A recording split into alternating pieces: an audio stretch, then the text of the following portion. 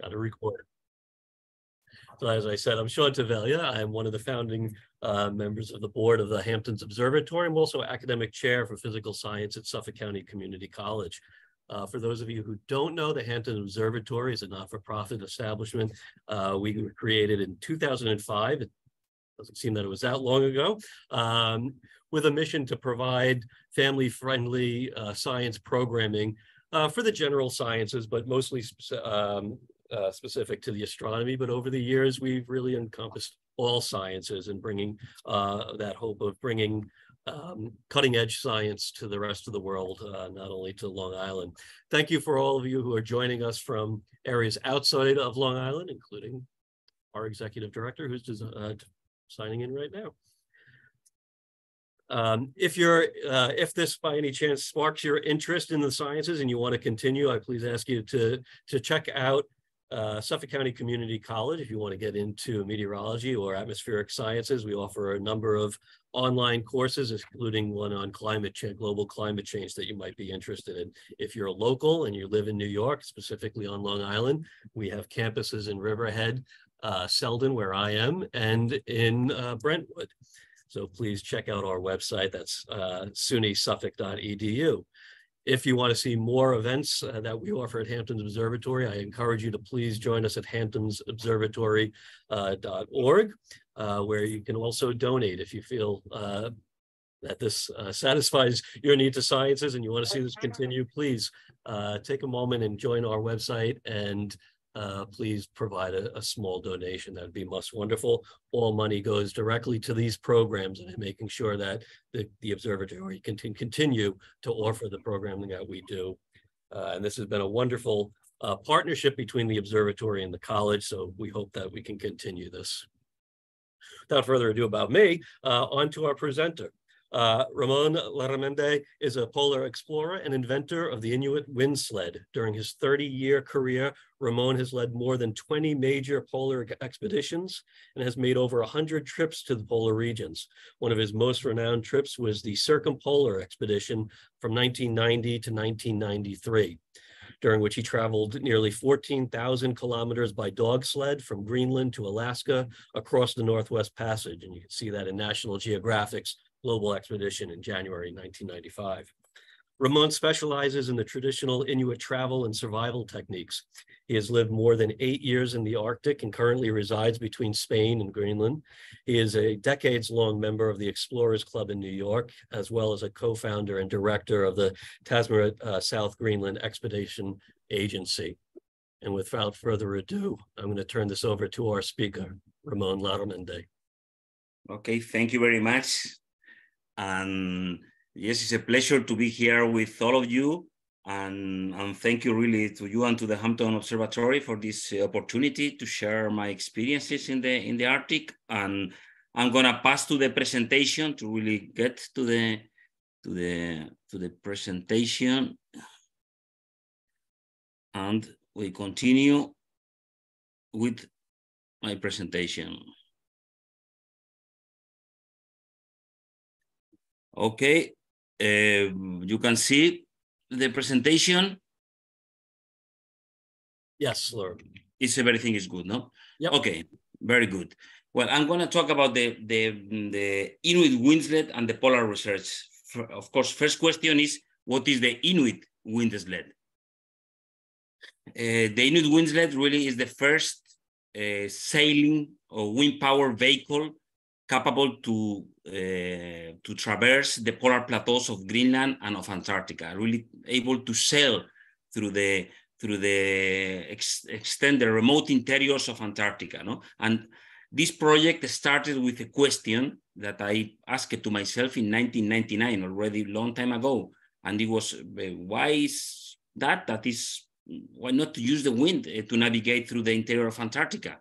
That looks like an obvious question. The interior of Antarctica is a huge sea of ice of really thousands and millions of kilometers, of square kilometers.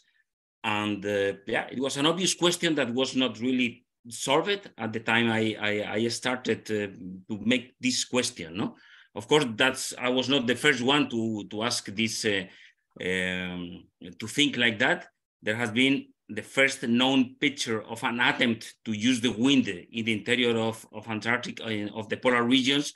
It has been in the surface of the polar region, of course, through the sea. Many people has navigated through the sea, but not through the polar plateaus, to the land. It was Fridtjof Nansen in 1888. That's really the first picture, the first known picture of more or less an attempt to use the wind, to use a sail to lighten the sled. And of course, Scott, this picture is from Scott. Scott in his expedition, they tried to use the wind to lighten the weight of the sled. And other people have really been trying to use the wind, because of course that's an obvious question. It's flat or reasonable flat, and it's huge, and there is wind most of the time, no? But before really getting into the Inuit Windsled, I would like to just make a very brief note about this circumpolar expedition that you mentioned, because it's not possible really to understand the rest of the project without talking about this circumpolar expedition that you can check as you say, in January, in National Geographic in January 1995. We made, my companion Manuel Oliveira, that actually is attending this lecturing, and myself, we crossed all the Arctic from Greenland to Alaska through 14,000 kilometers, living 3 years in the Arctic with the Inuit of the Arctic. We learn a lot of things. We learn the language. We learn a lot of skills about sleds, about survival, about hunting, about really everything. That was a real master's degree on survival and on traditional travel and survival techniques from the Inuit. What is not really easy to learn and not really easy to experience. Of course, that was a huge experience. There are some pictures from that journey. We using the dog sled that we built, and we trained the dogs, and we use all the equipment, but especially these sleds that we really use and built, many of them, in order to succeed in this huge expedition of 3 years. And during those 3 years, we have a lot of conversation, a lot of talking, and there was a lot of sharing of information and absorbing the traditional knowledge of the Arctic. And that is really the base of this project of the Inuit Windsled, because of course, with this experience, that trip took part in 1990 and 1993, the question was, if we want to sail through the ice, what will be the options to sail through the ice? How could we solve? The first idea that came to the mind is to really try to use the techniques of a sailing boat, of a sailing catamaran, of the high technology from the sailing boats. Will be the first, no? And to put a sail or to put maybe a kite, but really in the construction of the sled, that's the first obvious idea, to use this kind of thinking, no? But with this huge experience at those 14,000 kilometers, I really thought that the traditional and extremely simple Inuit approach to survival and to travel, and autonomous travel, was a much better idea, even if it looked very, very, it didn't look very sexy, we'll put it, no? And in the beginning, I was really trying to explore both options to solve it. And finally, that's how I got to the conclusion, to the concept that it was much better to use the Inuit approach for the sleds. And of course, it came the base of the Windsled, that is to adapt some ideas from the Inuit sled and in order to create an articulated platform. For navigating through the Antarctic plateau, you need an extremely articulated platform that is very flexible and that is capable of adapting to all the circumstances, and that you can put on top of this platform that can be moved by a kite or by a sail. Of course, kite is much better. And in a platform that you are able to put a tent in order to create something similar to a sailing boat, no? And that this sailing boat will be a tent on top of a platform, an articulated platform that is the most critical part that came through the Inuit. That's what I like to call it, Windsled or Inuit Windsled, related to the concept. And then the kite, no? And of course, that was a very rough ideas. And that's how we started in year 2000, from year 2000 to 2003, to make several attempts to cross Greenland to really see if this strange concept could really work, no? And we succeed to make some traverses of more than 5,000 kilometers, really seeing that the potential of this combination of a articulated platform, wooden articulated platform with a tent on top and moved by kites really could work. And after those expeditions came the real big challenge in 2005, that was to be able to prove if it was possible by the very first time. Nobody has tried and done before that, before this expedition, to really be able to cross Antarctica, sailing across Antarctica, not skiing, not going to other places, just full sailing all of Antarctica, more than 4,000 kilometers. And with a very basic Windsled, no? And of course, this has been the most challenging expedition of the Windsled, that we succeed to make more than 4,000 kilometers, 4,500 almost, sailing across the interior of Antarctica by the very first time, no? And that was really the demonstration that it really got potential as a vehicle. Up to that stage, the idea was pure exploration. We were just thinking in really how to move, do something for exploration. But in this expedition, we met some people from the Grenoble Glaciology Institute from Grenoble, that they really gave us the idea. They saw the sled and they gave us the idea of the potential, and they asked us the question if we have thought about the potential that this concept could have for light scientific exploration in Antarctica, because they say that, of course, it was incredibly complicated to cross the interior of Antarctica by any system. They were telling us a story that they wanted to do a transect, a traverse, and they have been almost 20 years to plan it, to do it by motorized vehicles. And after this meeting with the Grenoble Institute, it came the idea of the next step in this project, in the Windsled, to really see if it was possible to use it for science, not only for exploration, no?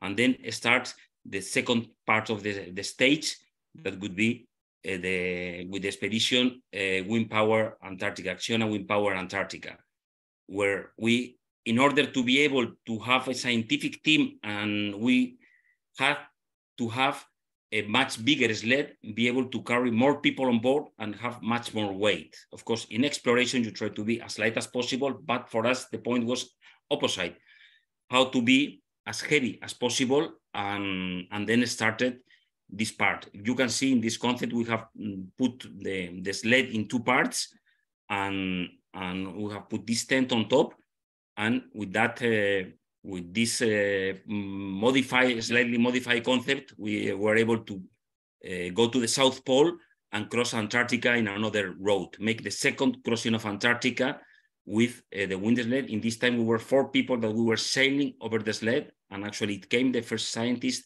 over this sled. You know, here we arrived to the South Pole, and I will. So let's see if I can, if it's possible.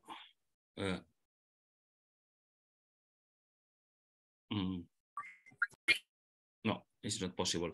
Yeah, here this is a picture of this sled. You can see how really it is. It's a very good picture. You see the front sled, and then you see the tent that goes behind, you know? And after this success, we have already done 6 major expeditions, 4 in the Arctic, 2 in Antarctica, and we really have proved that it was possible. It's possible to navigate, it's possible to sail.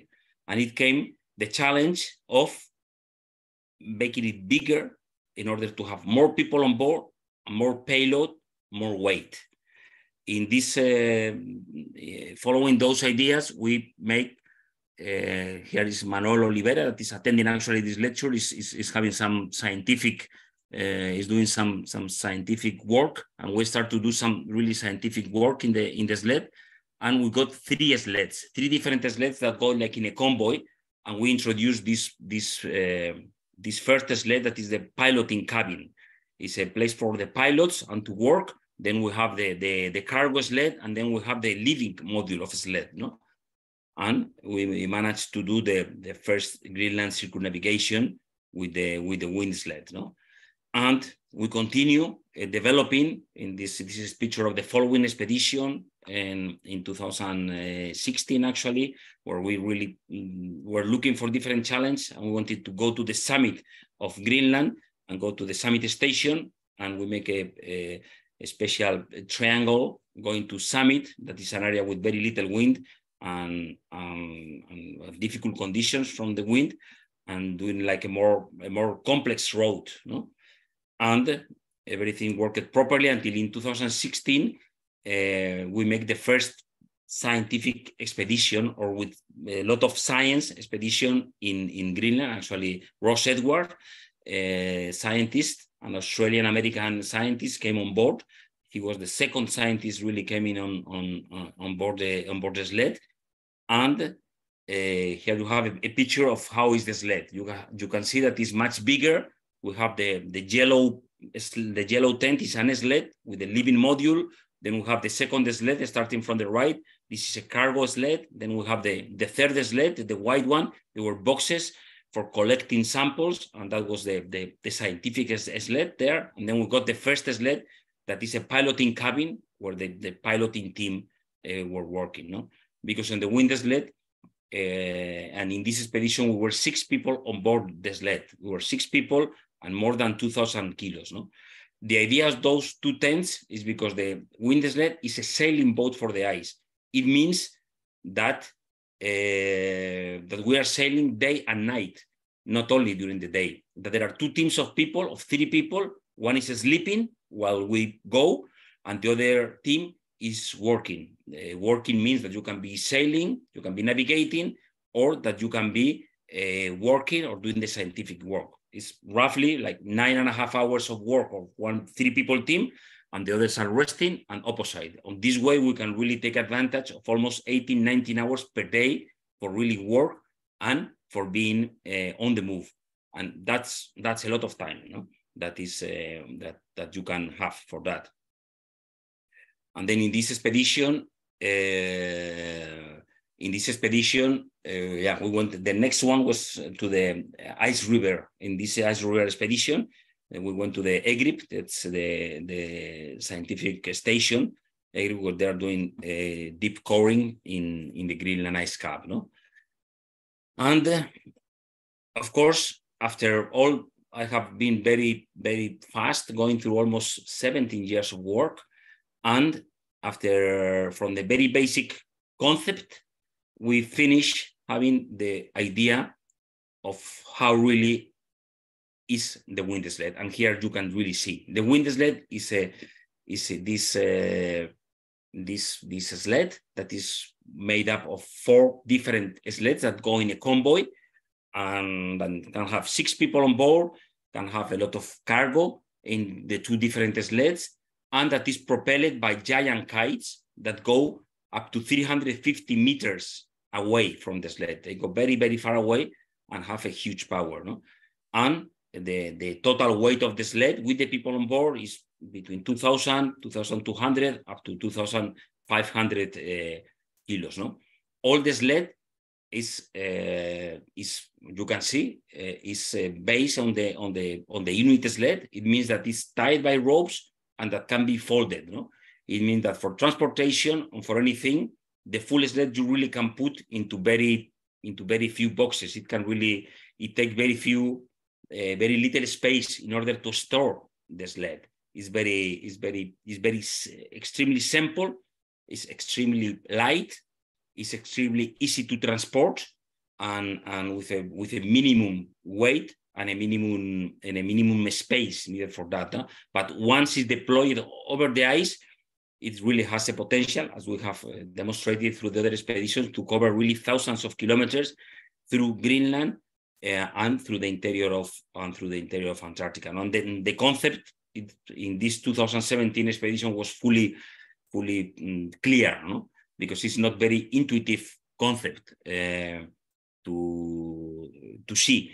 And of course, these 4 sleds can be put in 2 different sleds in a way that people can be sailing in 2 different teams in a way that we already did in 2016, that one expedition team went through to an area and another separated 100 kilometers, and then later we met in coordinates, in certain coordinates. So it has this really flexibility of being able to be moved and transported. And the basic concept, that's also the Inuit concept, is that everything is extremely simple.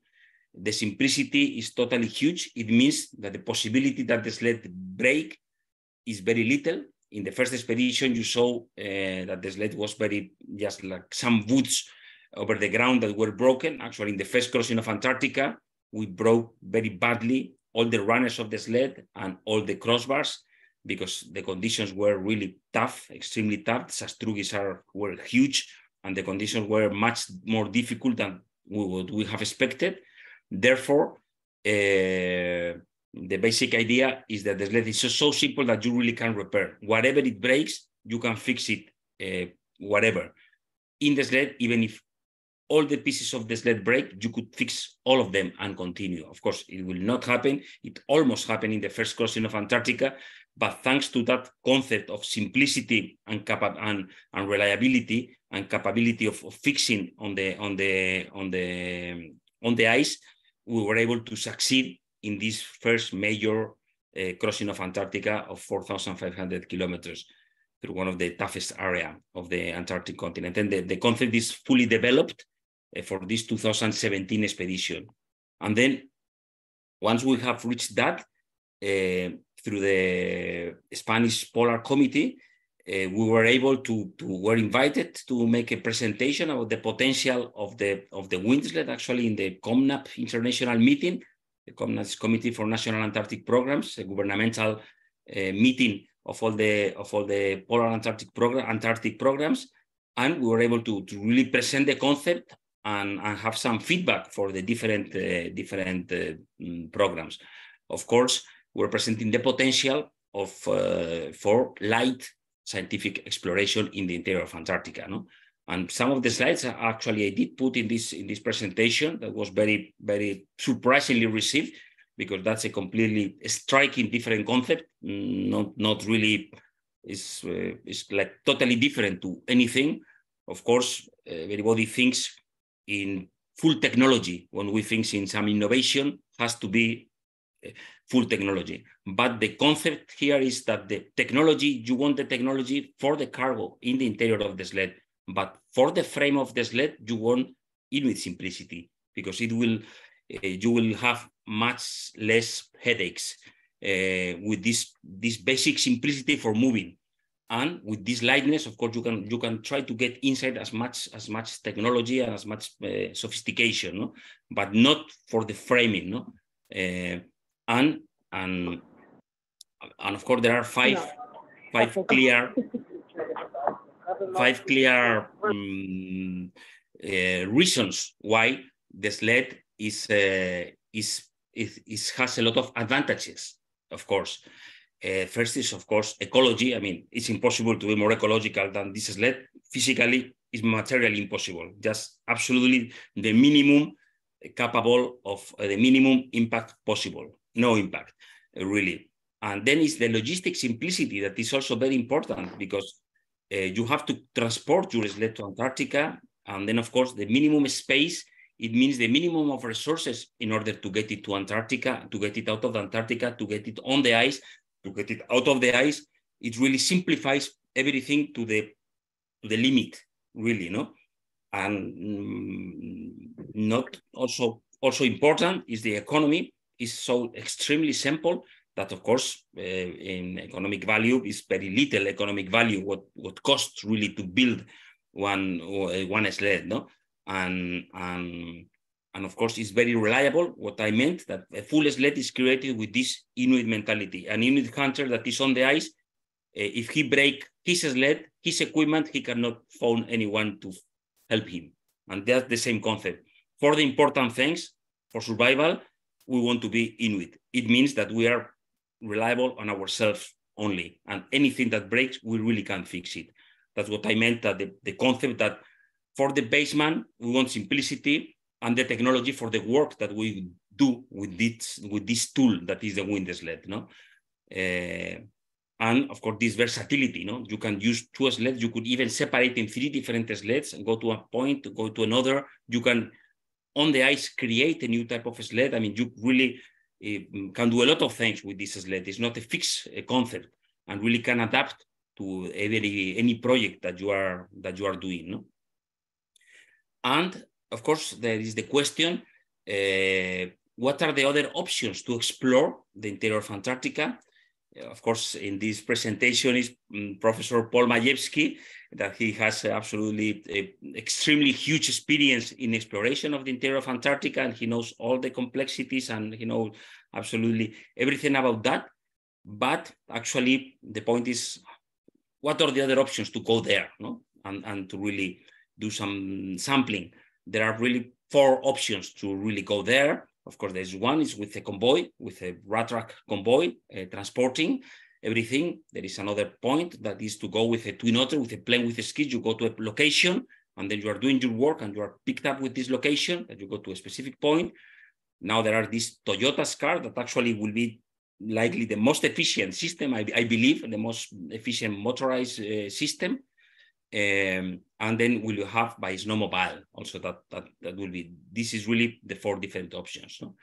And normally snowmobile, of course, you will need fuel for those other approaches. You would normally will need resupply of fuel, because it takes, for a long traverse, for a short area, of course, they are superior, the snowmobiles and the cars. For a long traverse of Antarctica, you would have this problem of resupply and fuel. But the one and the Windsled, the superior part of the Windsled capabilities for real long traverses of Antarctica. As longer the distance, you really get the best of the Windsled for 3,000 kilometers, 4,000 kilometers, huge traverses that are incredibly complex to do in any other system, no? Because of this resupplying thing. And of course, but the most similar for a big traverse will be a convoy, an Antarctic convoy with the rat tracks. That, of course, is a huge project to make a traverse, a transit of Antarctica with these convoys, logistically, and not less with the fuel you are really using. Of course, every rat track that is having a heavy cargo can spend several liters of fuel per kilometer. And of course, in a big traverse will be minimum 3-4 big tractors, and really will be a huge problem, no? There was an interesting expedition in 2007, Norwegian-American expedition in the interior of Antarctica, scientific traverse, and we really were just checking some of their organization, no? And you could see that, of course, big part of the weight that they have to transport is for the fuel, really, for this huge consumption of fuel. And but at the end is you have a sleeping module, you have a living module, you have a workshop, and you have a cargo sled. Basically, that's the concept. And then you have, of course, all the fuel and the sleds and this equipment, no? And of course, the spare parts for the tractors and for everything, no? Here we have with the Windsled, we got the same, but of course simplified, much more simplified in every part of it, no? And of course, from the project that can be done, there are many different projects that are interested in the interior of Antarctica. Of course, there are some heavy projects that, of course, Windsled is totally out. Has nothing to do with a project where you really need a very heavy equipment, because, of course, it's impossible. There are physical limitations with the Windsled that I will explain a little bit more. But there are some things that, of course, is not possible to do. But there are many other things that actually it is possible to do, because they are in the weight and volume range that could potentially be transported with the Windsled in order to be used for scientific sampling exploration in the interior of Antarctica, no? And other question is, what is the optimal area of Antarctica that can be used with the Windsled? And of course, East Antarctica is the really optimal area. West Antarctica could be used, but I think it's not really so optimal, because they say there are much more relief in West Antarctica. For what I really have studied, much more crevasses in West Antarctica, and the patterns of the wind are not so clean, and really East Antarctica is the ideal part, and also is one of the parts that is less explored. because of the remoteness. No? Here is the inaccessibility South Pole that actually we went in 2005 to the inaccessibility South Pole. Actually, we were the first modern expedition after the expeditions of the Russians and Americans in the 60s.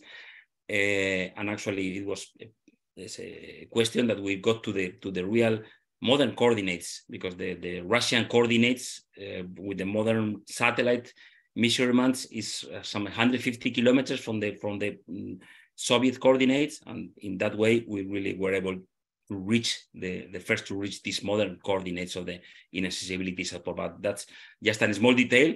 Important is that this area of East Antarctica is optimal because it's very high, it's flat, there are extremely few crevasses. There are some crevasses, but there are extremely few crevasses and in very located points, and it's huge. We need long distance to get the best out of the Windsled. We need thousands of kilometers, because that's where you really can have this point of covering a huge distance without resupplying in totally autonomy for that. No? And there is a pattern of winds in East Antarctica that is, you can go, you can come back. There is a very pattern of wind. No? And of course, the point is that the Windsled, it allows for a new type of scientific exploration that is light and zero emissions. That's, of course, extremely important. No? After all those projects, we came with the last Antarctic expedition that we took in 2018-19. We wanted to do the two previous Antarctic expeditions. The first has been pure exploration. The second has been a little development, but still was very, very early development of the sled. I wanted to do a more heavy science expedition, really trying to get many samples on board, so many projects on board, and to really see if we were able to manage to make those projects. Of course, they were not extremely complex projects, but they were demanding projects. And we planned. It's Manolo Olivera, he was also in this, and Ignacio Ficialdegui and Nilo Moreno, where the team made up of 4 people, that we wanted not really to make a long crossing, but we wanted to go to Dom Fuji, to get up to Dom Fuji, because it was a challenge to really go to the area with less wind in Antarctica. We already know pretty well the patterns of the wind, what we can expect, but the challenge was to really go to the areas with less wind and worse wind conditions, and come and go to the same location, what is not really extremely simple. It has also some technical complexities, no? And those were we wanted to establish what would be like the Windsled base camp, the optimal place, location for starting expeditions from the Queen Maud Land in Antarctica, in the South African sector. And we wanted, that was our challenge, no? That was really a technical challenge, because that was the first time that we have like a science module. We have 3 modules. We're carrying 2,000 kilos to Antarctica. As I mentioned before, the conditions in the interior of Greenland are much easier than the conditions of the interior of Antarctica. It's a huge difference.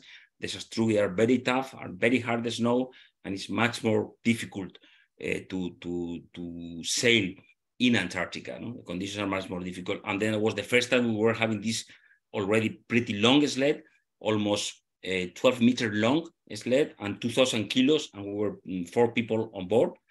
And we're testing new kites. We needed to get the kites up to 150 square meters in order to have much more power. No? And we took 10 different projects, some extremely simple, others a little bit more demanding. And in order to carry out this work while we were traveling. No? As we were going and coming back, for the way in, the wind conditions were pretty difficult, but we managed to really get to the point we were aiming, and the return was easier. You can see some pictures of this last expedition, 2019, of the sled. This is the piloting cabin where we are working, and we're piloting the sled and having all the science, while the rest of the team is really sleeping or resting in the living module. No?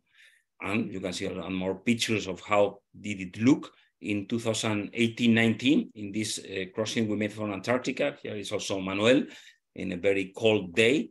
Actually, that we were really sailing. You can see that the sailing is you are sitting on the sled and are moving the kite. It's pretty simple. It's not really very difficult to maneuver the sled. It's just to getting the kite up. So there are some techniques. It's not too easy. It's not too difficult. And you can see a view from the air, no? And here you see the distance. As I mentioned, it's very important that the distance from the kite is almost 350 kilometers. That's extremely important to be so long, because it's much easier to maneuver and to drive the sled.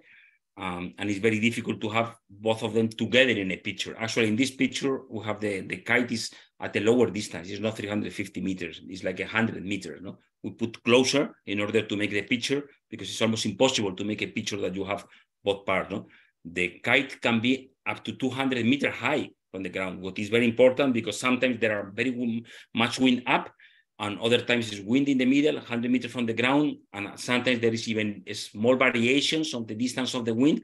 And in a very exceptional cases, we can have total calm in the surface and can have pretty strong wind up there, no? And even different directions. No? It's a full war, the utilization of the wind at another height, and another at 100, 200 meters from the ground. No? It opened a lot of possibilities. No? Really, we used to say that what is happening on the ground is just irrelevant. It's almost irrelevant for the Windsled. No? And we have some of the projects that we're having. We're making some calibration from Galileo, the European Space Agency. We're working also with the air collecting from the Micro Air Polar project. And we're testing some sensors that we're using in the Mars 2020. And we're working with Professor Majewski, that is here attending this lecture, with testing, of course, how we could do some shallow coring. And we're doing some of that coring, no? For the first time in Antarctica. And here there are some of the samples. And we have another 6 different projects that we're carrying out. No? And that was our achievement, the first really science project in the interior of Antarctica. No? After this project, we came back to Spain, where we are a Spanish citizen, and myself, I'm living in Greenland, and actually Greenland, Iceland, and Spain. I'm living in the 3 countries. Right now, I'm talking to you from Reykjavik, Iceland, and we're received by the Minister of Science and Innovation in Spain. And of course, we're just exploring the possibility to be that the Windsled could be used as a scientific infrastructure for Antarctic research. You know, besides other infrastructure that are for Antarctic research, can be an Antarctic base or a boat. That why not? That's a system that you can cover thousands of kilometers in the interior of Antarctica. No? And we're really able to put officially to have a official discussion about the potentiality of introducing this concept for the governmental exploration, navigation, and research. No? After this trip, we made the first symposium of science and the Windsled with the different scientists that had been involved, including Professor Majewski, and others were attending and really giving their points of view about the potential of the utility that could have. No? Of course, not all the scientists are working in the interior of Antarctica, but it was broadly agree that has a potential, has a place, Windsled has a place in the scientific research, clean zero-emission scientific research of the interior of Antarctica. No? One of the concepts that I was talking was about how could be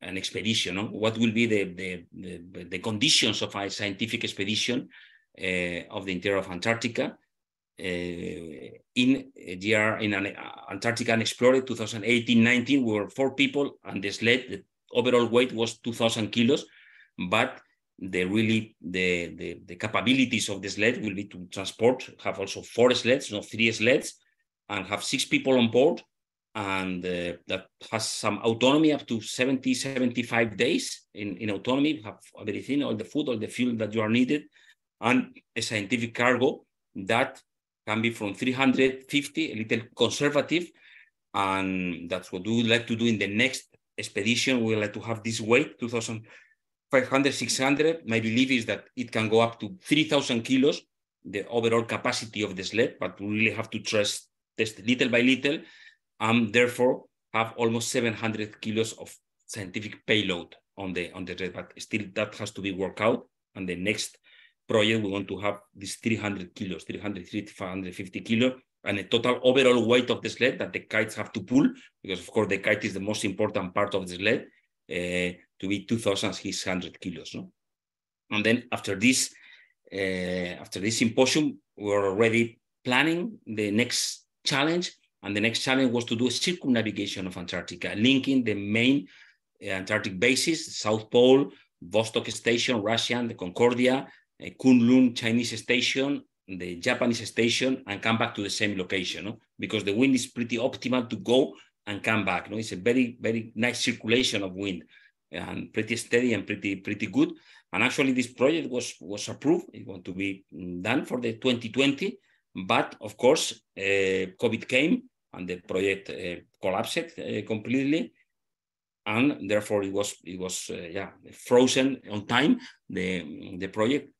And the next step that we did with the Windsled was a small, little minor expedition in Greenland, in the south part of Greenland. We're testing the weight capacity, because it's very important how much weight really the kites can pull, for this to be sure that these 2,600 kilos can be really transported. No, and that's where we did this smaller expedition in Greenland last year in 2022, of continuing the technical development. There were a team of 6 people on board and make two different projects.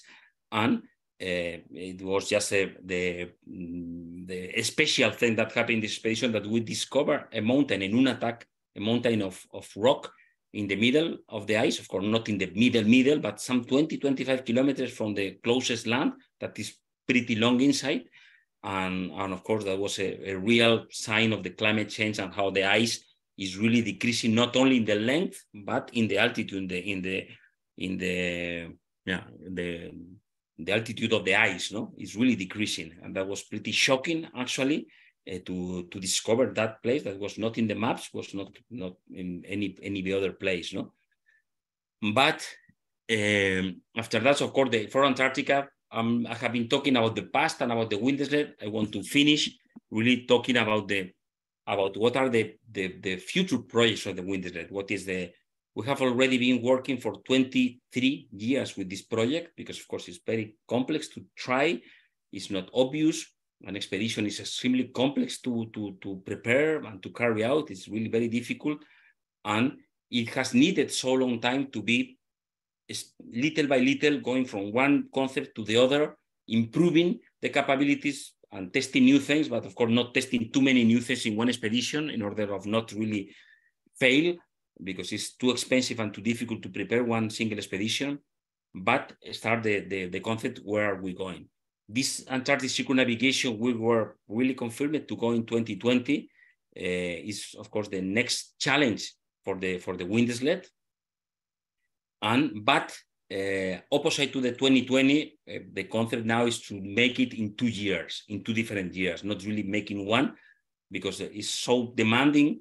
It will be 7,500 kilometers to cover in a single year. I believe it's possible.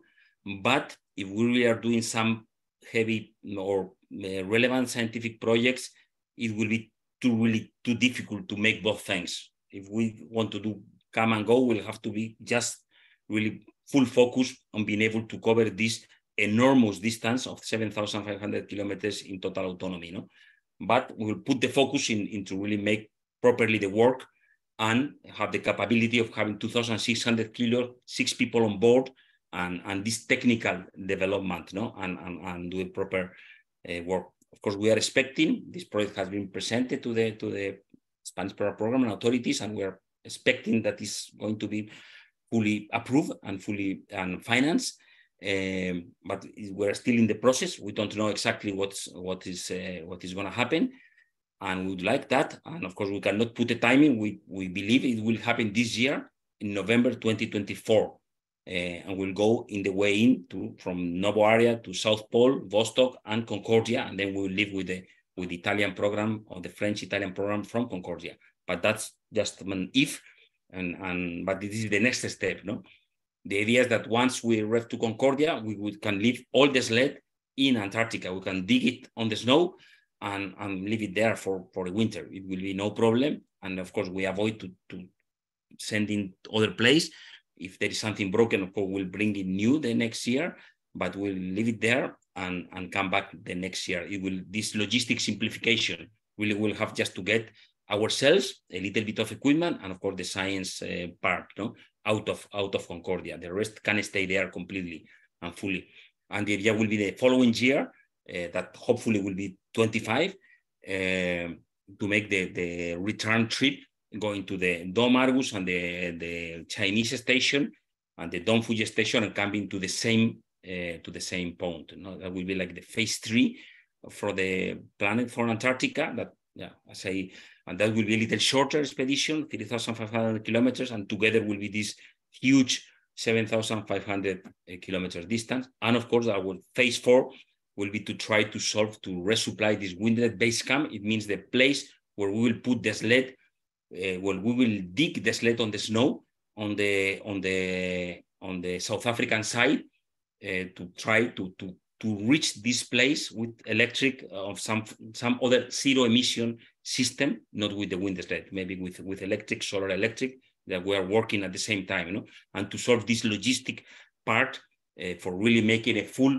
or of course never is totally zero emission anything, we know that, but of course as close as we can in the overall project to really be in a full zero emission expedition. And that will be the latest part of the Antarctic challenges ahead.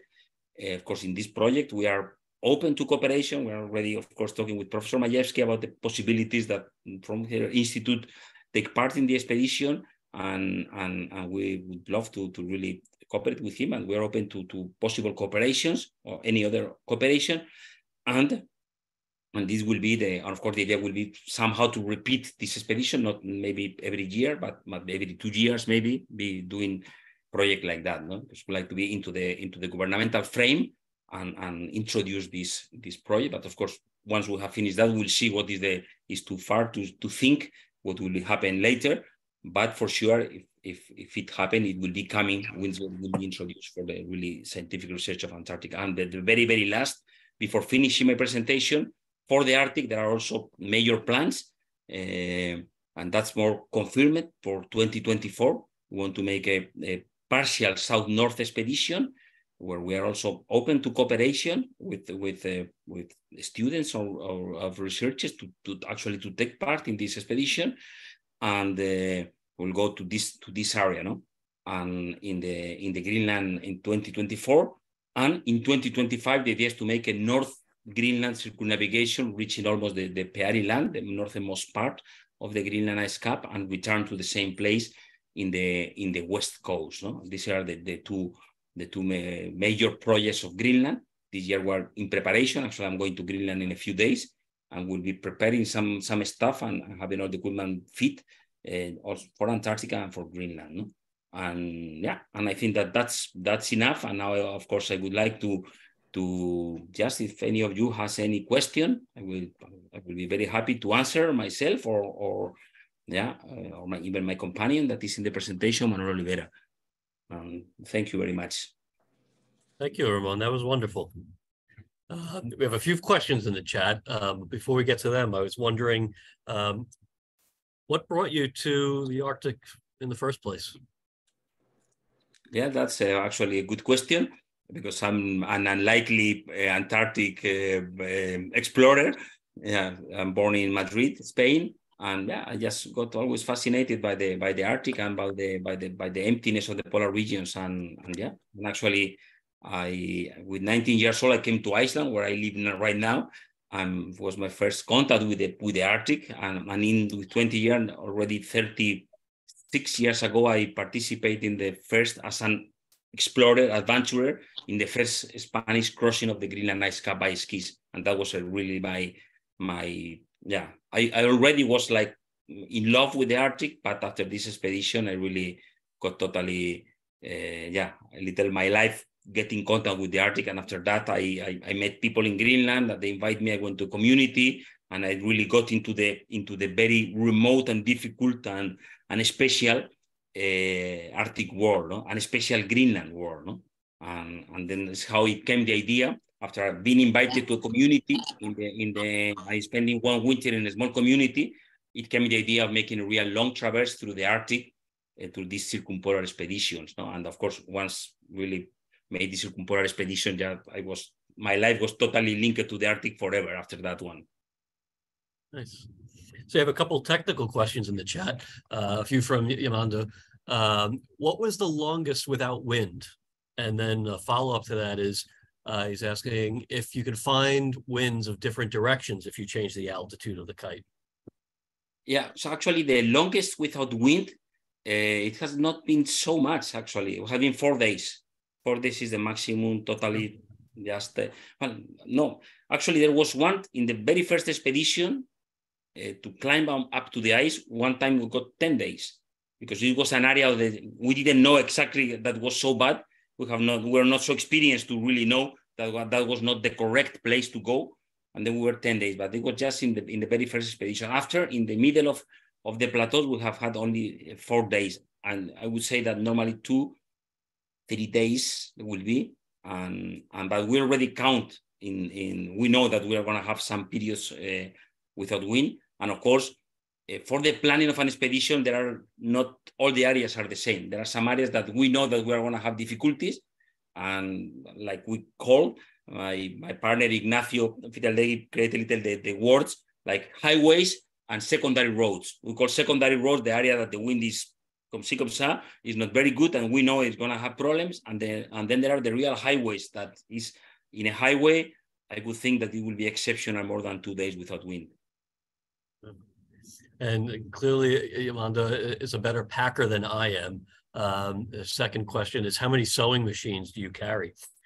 How many? How many sewing machines?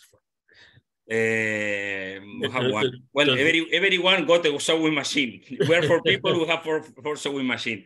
Of course, we want to carry a sewing machine. We have not carried so far because, of course, the key is that the kites don't break. That's what really is the most important at all. And of course, they have broken. Of course, we have had many different problems, and we are continuing because that's the most critical part.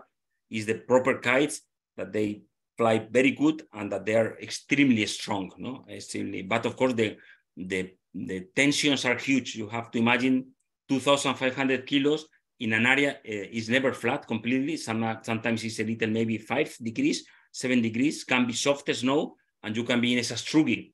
The tensions can be huge to really start from stop to movement, from not moving to moving.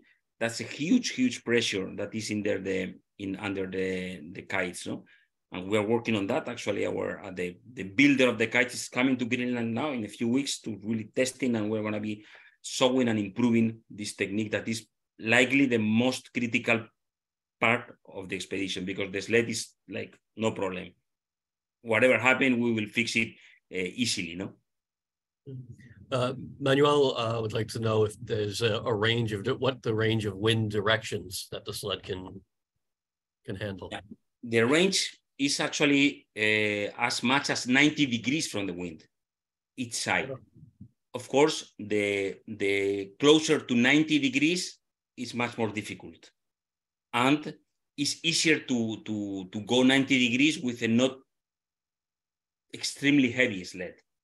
The heavier the sled, the more difficult it is to reach the 90 degrees. Actually, with 2,600 kilos, we are not really almost reaching 90 degrees because the tensions, you have to think that, of course, the kite, I don't know how familiar you are with the kite, there is a position of full force, there is an area what we call the window that you have less force for the kite, and then we put, the technique is that we put the propulsion in a side of the sled, and then the tensions are just unbelievable huge in order to go 90 degrees. That's unbelievable force.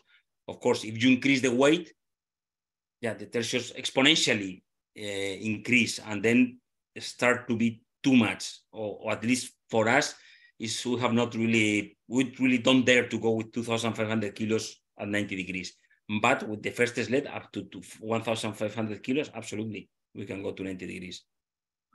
Manuel has a follow-up to that, which is, could you possibly explain the regular wind patterns that you experience in Antarctica and Greenland? So how do you decide to take those routes?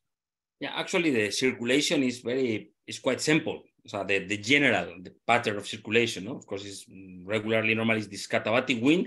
It means the wind really flows with the elevation, with the control lines, and is moved by the Coriolis force, roughly some 20, 30, 35 degrees. No? And of course, that's like a general pattern. It's a model, but actually it's pretty real. It's surprisingly, of course, it's not 100%. I would say even not 80%, but it's pretty. I mean, you really can rely for making a project with this circulation, no?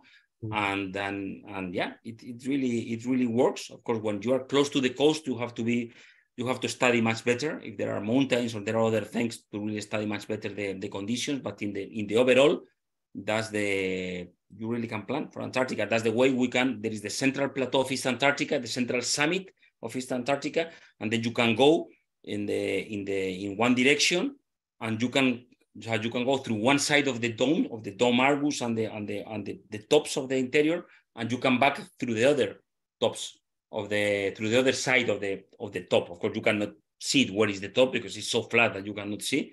But it really works. It doesn't mean that you can have opposite wind. You can have, but this is exceptional, no? And of course, it was especially difficult this trip that we make in Dome Fuji, because we have to go and come back. That was especially challenging, no?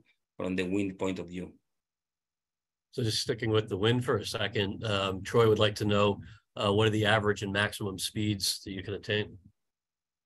So of course the speed is, so the problem with the Windsled is not the speed, it's how to control the speed. It's totally opposite problem. I mean, you really have to control, because you want to go under control, especially in Antarctica. In Greenland, it's very rare to find these giant sastruges. There are, but we just have found them one time in a very specific location with a very special condition. In Antarctica, we already know pretty well where they are most of the time. Of course, not 100%, that we know, but it means that if you have a giant sastrugi that can be easily up to 1 meter high, of course, you don't want to go very fast. That's clear. You want to go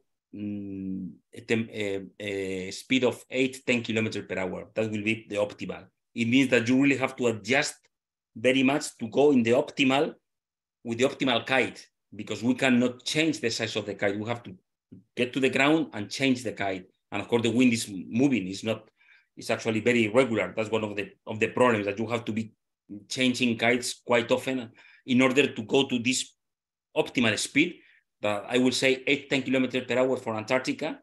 And in Greenland, as it's more flat, I would say that the optimal 13-15 kilometers will be of course, our maximum speed has been 56 kilometers per hour that we have go in Greenland, and we have done up to 428 kilometers in a single day in Greenland. We have done several days of more than 400 kilometers and more than 300.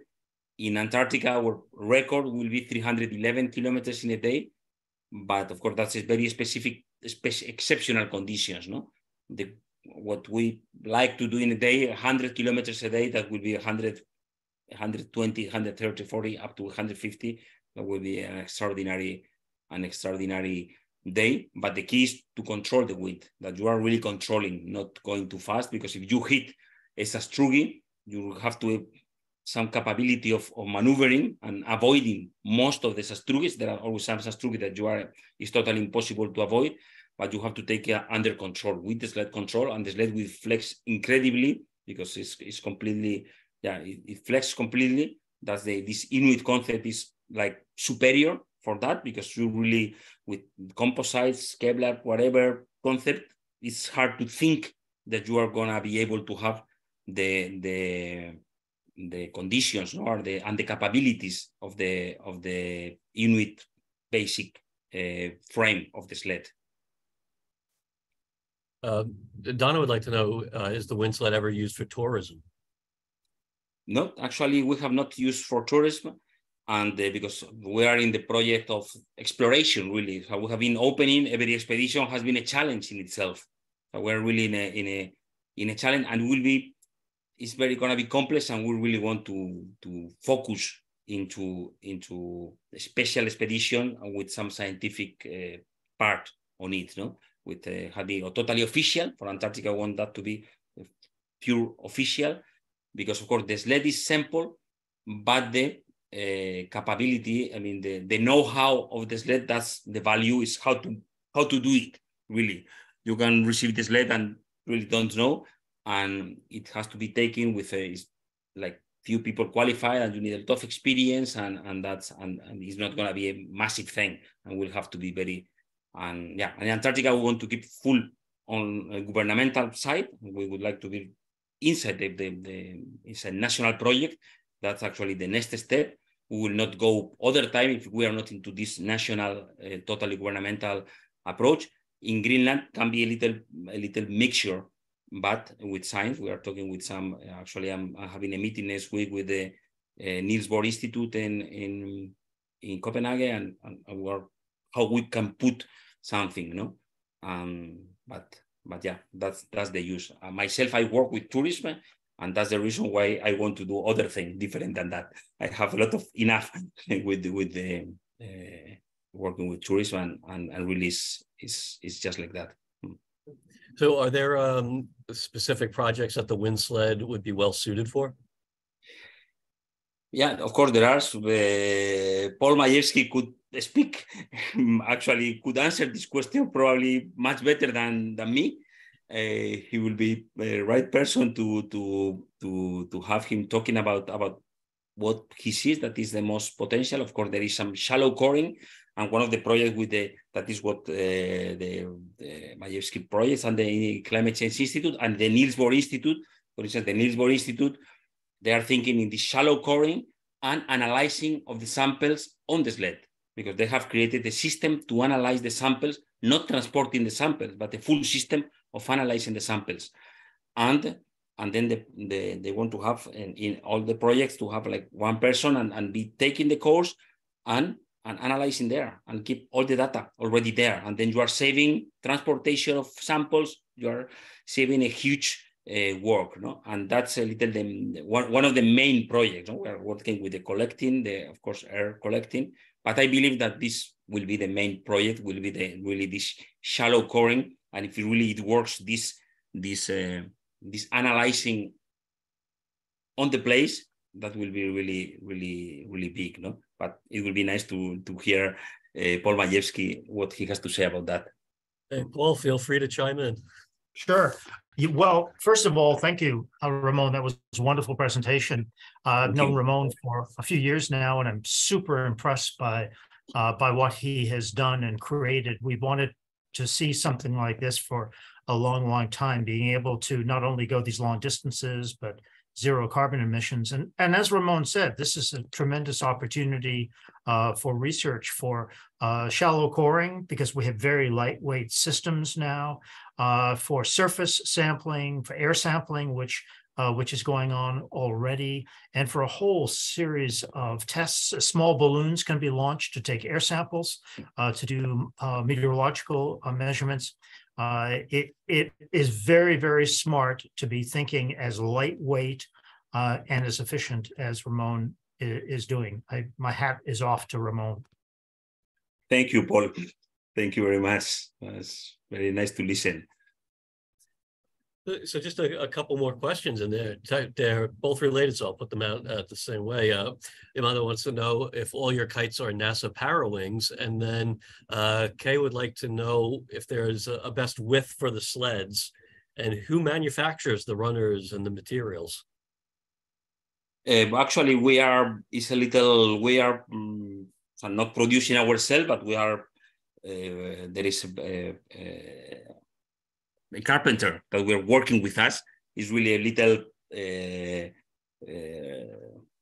customized. It's a really customized work that we have been developing and building. We are building them actually in Spain, these runners, because they are very special, because we have been testing them and seeing how they break, how we have been doing many different ways these sleds, these runners, and this crossbar to get the best out of it. And we are now quite yeah, we have quite clear, but we do ourselves. We're not buying to any factory or anything like that, no. And we are continuously improving. And of course, the most critical will be the kites. Who build the kites, because it's also has to be really work very properly. And there is a factory here actually also in Spain that is really working with us and in the developing of the capabilities of the sailing. And yeah, and we're using this NASA Parawinds because for the Windsled is the best kite. There are many kites, it's a full world, the world of kites, but the best capabilities is the NASA Parawind. Yeah. Well, thank you, Ramon. This was a fascinating talk. Thank you for everything you're doing to, just to expand the sciences and doing it in a sustainable way, in a thoughtful way. Really appreciate it. I really appreciate your time. Thank you. Thank you very much. It was a pleasure for me, and if any of the people who has been listening is interested to contact, feel free to do it. Thank you. And if you're interested in our next talk, please take time to visit the hamptonsobservatory.org. I know Donna put a link in the chat, and I look forward to seeing everybody soon. Thank you. Thank you very much for this opportunity.